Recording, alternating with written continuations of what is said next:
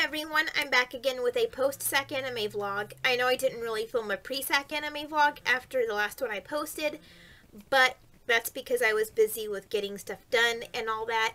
I did make a video before Sac-Anime, but it didn't have to do with the convention. It's just a unboxing video that I will post sometime later.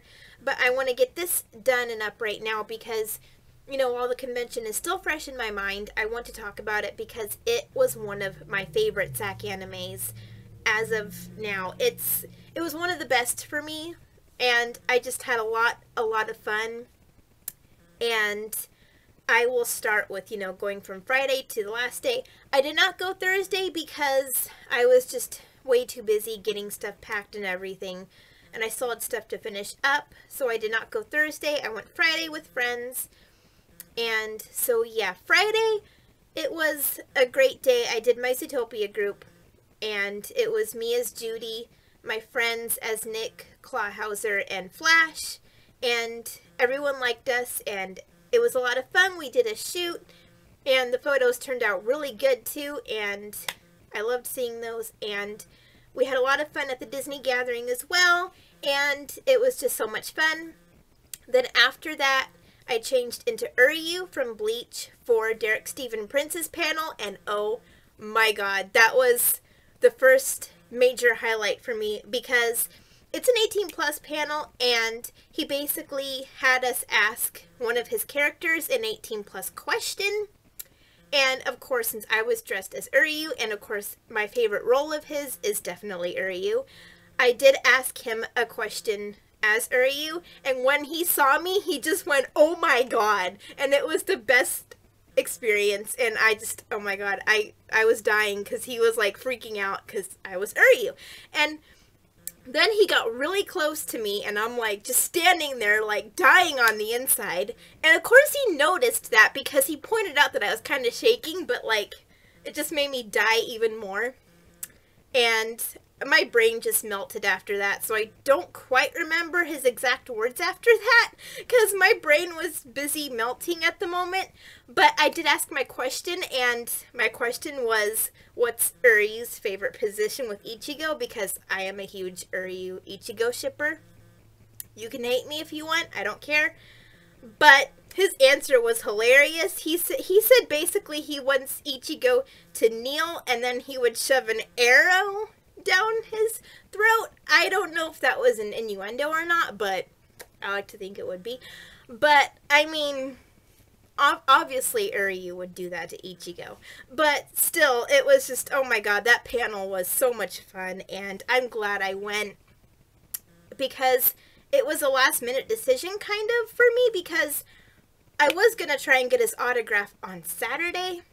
That would have been way too much for me to do, because I already was going to get Chris's autograph on Saturday, and I was also going to do another cosplay that day. So I did not want to do 3 costumes on Saturday, which is why I decided to instead go to Derek's panel Friday night and wear Uryu then I get that done and out of the way. And plus, you know, I didn't really have anything for Derek to sign, although I'm sure he had stuff that he could sign right there. But I decided to just go to his panel instead, and I'm so glad I did because, oh my god, like I said, it was amazing, and I died after that panel. It was just, I was so glad I went. Okay, so after that, I went to the AMV contest with my friends because one of them submitted a video for it, and it was really good. I loved the video she submitted, and it was great. I don't know who the winners are right now because I haven't checked. They did post them, I think, but I didn't quite check who won. But the AMV contest, I forgot how long it went. Actually, I don't think I've ever been to the Sac-Anime ones. I've been to one of the Fanime ones. I think they had the Fanime AMV contest when they did the Masquerade one time. I don't know, it was a while ago. I don't remember, but the Sac-Anime AMV contest goes on forever, it seems. I think it was like 2 hours or so, because afterwards, when it was done, it was like 11-something p.m., and I'm like, holy crap, what year is it? But yeah, so the AMV contest, it was fun, but long. I don't know if I'll go again unless she submits a video for the next one, and if I'm not busy, then maybe. But it was fun to watch all the videos and like kind of relax after Derek's panel and after me exploding and just dying. It was nice to just kind of relax after that. And then that ends Friday. Saturday, I was Chuya from Bungo for the first half. I took pictures of the Black Butler Gathering because, as you guys know, that series is still kind of special to me. I'm not into it as much as I used to be. I admit that. But I do still love Black Butler. I still consider myself a fan, even though I haven't really been part of the fandom lately. However, I do hope to cosplay Soma for Sac Winter. So I guess you could say I'm finally kind of slowly working back into the fandom. And it doesn't seem as crazy as it used to be. It does still seem fun though, and I do kind of want to get back into it. So hopefully I can get Soma done by then. My main problem right now is finding the right wig for him. Because I'm just, like, I find all these, you know, I have options, but like, for him, I just want it. It's just because the color of his hair, I guess. I don't know. It's hard to describe, but I just hope I can find a wig for Soma in time. Anyway, so I took photos of the Black Butler Gathering and everything. Then after that, I'm trying to remember exactly what I did. I think I just probably wandered around a bit, went into vendor's hall and stuff. Then later, I went to the Sheridan bar to, you know, get wine as Chuya because that's something I wanted to do when I was Chuya. So I just went to the Sheridan bar and got some wine and just chilled. And it was so nice, and it was a relaxing moment, you know, just being Chuya with wine. And then these Bungo cosplayers walked by and they're like, oh, look, Chuya's at the bar drinking his wine. And I'm like, well, yeah, what else would he be doing? And then, like, the lady, like, there was this woman that was, you know, sitting at the bar as well. I think she was cosplaying the one character from Full Metal Panic. I can't remember her name because I've only watched an episode of it. But I do want to finish watching it, though. But she looked at me and she's like, oh my god, I just realized who you're cosplaying. I'm like... So she took a picture of me, and I held the wine in the picture, because that's Chuya. And then that was fun and everything. And then later I went to my hotel room to just rehydrate after drinking wine and charge up my phone and stuff. Then later I changed into Giro to get Chris Sabat's autograph. And stupid me, I did not realize that the premium autograph lines were different from the free autograph lines, in that you can line up whenever for the premium as opposed to the free autographs, because they only let you line up 30 minutes prior for the free autographs, but for the premium, just, it's whatever. But I was lucky because by the time I got into the line after me, they cut off the line, which means they capped it after me, meaning no one else after me could line up. I was so thankful that I made it when I did, because if not, I probably would not have made it. So I'm just so glad I was able to get his autograph. And he was like, hey, it's Giro, when he saw me, and I'm like, ah, yay! And that was great. So now I have his autograph, and I will show that. Actually, I can show it right now, since I had him sign this, which Todd signed back, I think it was Sac Winter. Yeah, Sac Winter, Todd signed it, and he signed it right underneath Todd's. I know Todd took up all the room, but whatever. I don't know if you can see. But basically, Todd says, Pekopon will be mine. And then Chris put, or mine, because Giro. So yeah, they want to take over. So that's Chris's autograph in there. So now I have his and Todd's. I'll probably have the rest of them sign it when I can, whenever they're at a convention and I meet them. Anyways, so after that, I went to the Masquerade to watch the remainder of it. I'm sad I missed my friend's Disney Princess Gender Band group because I wanted to see them so bad, but I missed it, sadly.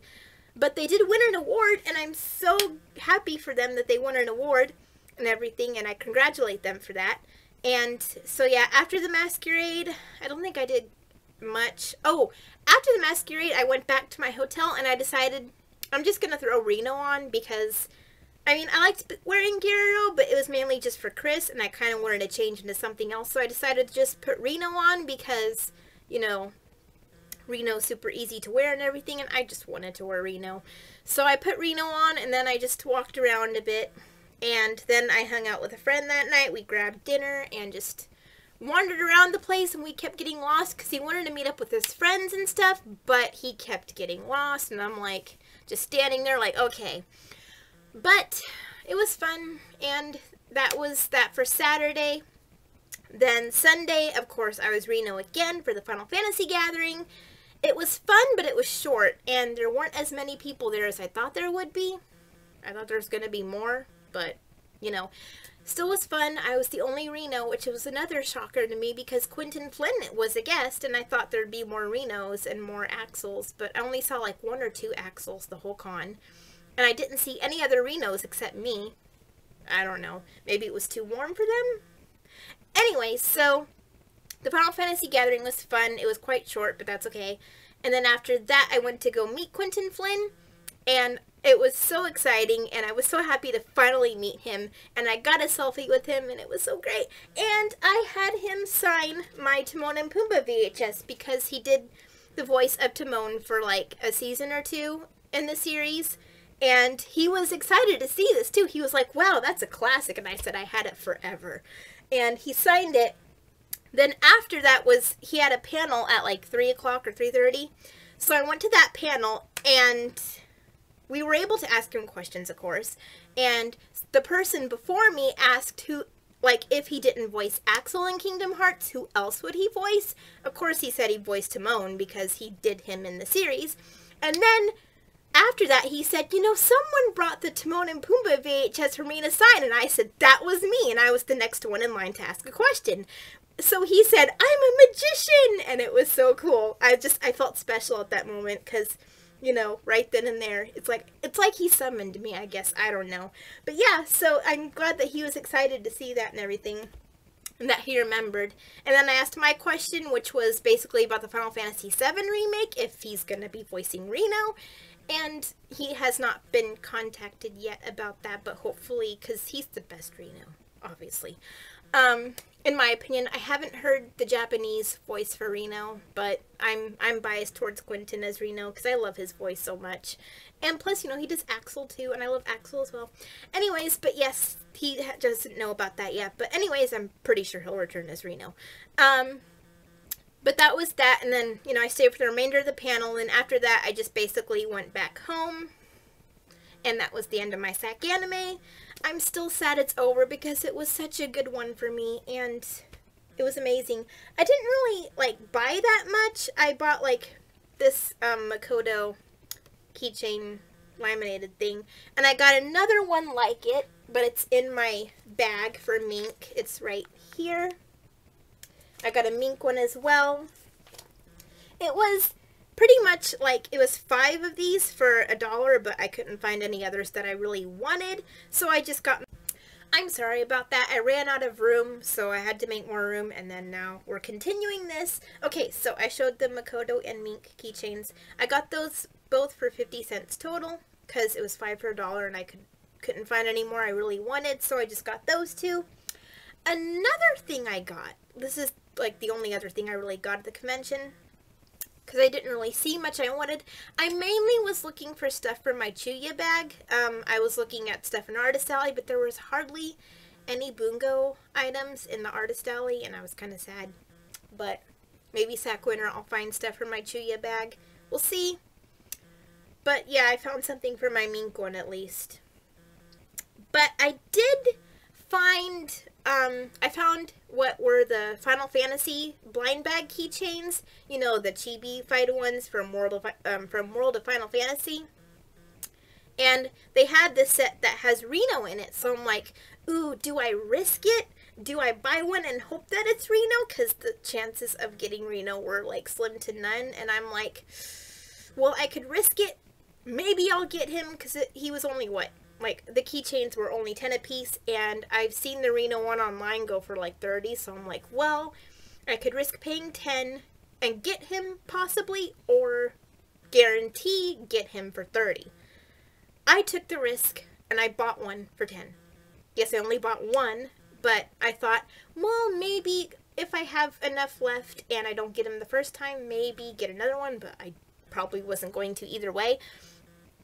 But I bought the one, and then, you know, I paid for it, blah, blah, blah. I, you know, walked away after that, and then I started to get it open. It was kind of being a pain to open at first, but then I finally got it open, And guess what? It was the Reno one. I saw the red hair at first and I just was like, oh my god. And then I pulled him out and there he was. I was so excited. I didn't want to like kind of make it obvious though, but still I was just majorly excited. But I'm sure some people saw like Reno opening a Reno keychain and being excited that it's him. I wish someone could have gotten that on video because it would have been an amazing moment, but oh well. But I can't believe that it was Reno. And yes, he's on my prop that I use for Reno, the rod, whatever it's called. I just call it a rod. But yeah, I decided to put him on there because why not? And I just walked around with pride after that, just having my mini Reno on my rod. It was so amazing. And so yeah, I got that after meeting Quentin because I had some time in between that and his panel. So yeah, I just went to buy that, and I'm still excited that it's, you know, I got Reno out of all those, so I am so happy with that. Anyways, I wish he had more merchandise, though. I do still need to get the Play Arts figure, and then I know there's a smaller one of him. And yeah, but I hope with the remake that they make more Reno merch. I really want a plush of him. I have my handmade plush that I made of him. I was gonna make Quentin one, but I ran out of time, so maybe next time he's a guest at a convention I go to, I'll make him one. So, but isn't he adorable? Yes, I had fun making that, and I can always make Quentin one whenever. So anyways, that's all for this video. I miss Sac-Anime so much, you guys don't even know. But yeah, that's it for now. I will see you guys later. Bye!